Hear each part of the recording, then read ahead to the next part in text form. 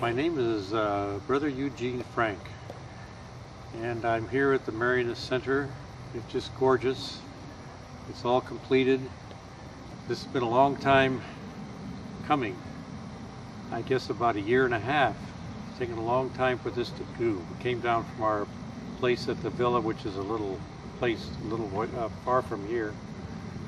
But project took about a year and a half, I'd say, from groundbreaking to this point. We still have some things to do. The main purpose of the community is to provide a home for the retired brothers, a Marianist community that will be open to others. And what's good about it is we have a lot of people here, and we can make an excellent friends. We have all kinds of people.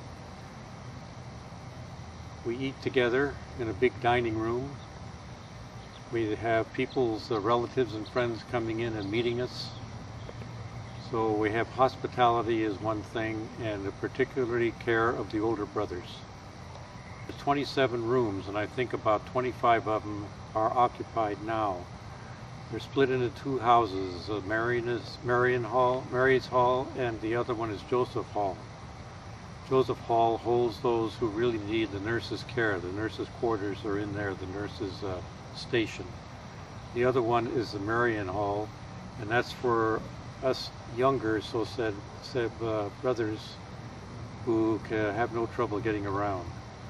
This has really been an excellent project. We have many people to thank, particularly the architects and so on, and the Marianist mission and the funds that people have been given to this.